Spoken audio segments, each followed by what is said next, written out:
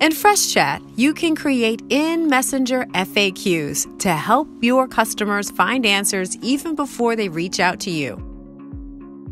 To create FAQ articles, go to FAQs. You need to create FAQ categories before you can add articles to it. Categories are like folders under which you can have multiple FAQ articles. First, click Add Category. Enter the category title and description.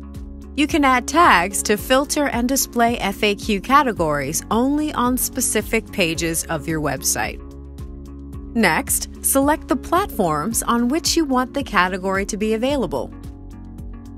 Then, select this checkbox to save the category as a draft or hit Publish to make it live. Now let's add FAQ articles. Click on the category and click Add FAQ.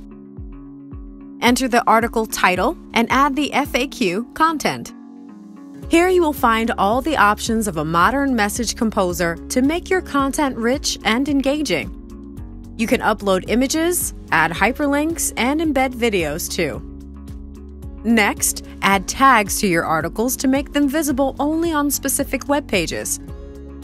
Select the platforms on which you want the articles to be available. Then, select this checkbox to save the article as a draft or publish to make it live. You must have also published the FAQ category for the article to go live. Now your customers and visitors will be able to see the FAQ articles right within the Freshchat Messenger without navigating outside.